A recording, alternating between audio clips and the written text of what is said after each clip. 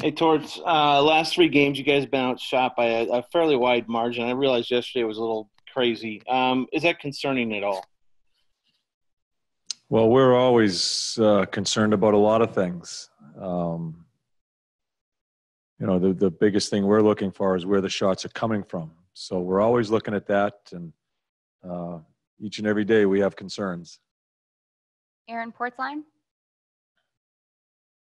John, putting aside the end result last night, what was it like for you to be involved in a game like that? How impressed are you by some of the performances you saw out there from individuals to keep slogging, especially as much hockey as you guys have played in the last 6 days?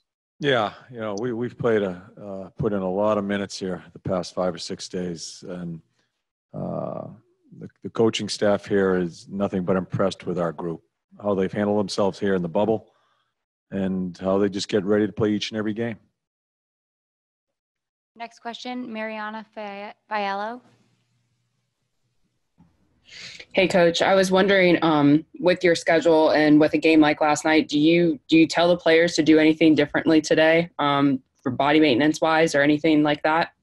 Our medical people are taking care of that. We did have a practice scheduled today because it's an afternoon game tomorrow, and you'd like to move the blood a little bit before you play another game.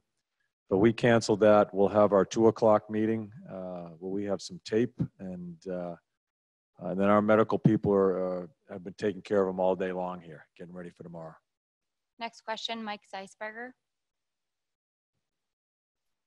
Yeah, Coach, you've coached a lot of really special, talented players, and Seth Jones is obviously one of them, but there's a lot of skilled players in the league. What attributes does he have that takes him aside from skill? I mean, watching last night, and you've probably seen this over and over and over again. I mean, every single shift, it seems like this kid is noticeable.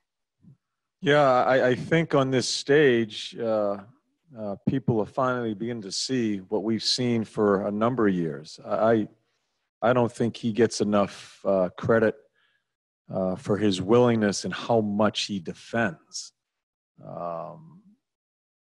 He's just outstanding in the room that he takes and his willingness to defend. Where I think some other players have talked about that put up offensive numbers and have a lot of ice time. I like to see someone who defends as hard as Seth Jones in this league. And people taking notice of him, good for him. He deserves that. Mark with the Hockey Writers. Hey, John, just how would you describe the mood of the team after a game like last night? They're fine. Brian Hedger. Hey, John, I know that when you're coaching a game, you're not watching ice times and all that kind of stuff. But when you're in a crazy game like that, does that change at all? I mean, are you taking a peek at some ice times at some point? We look at ice times in between period. It doesn't really affect me. I'm still going on what I think the situation is when we're on the bench.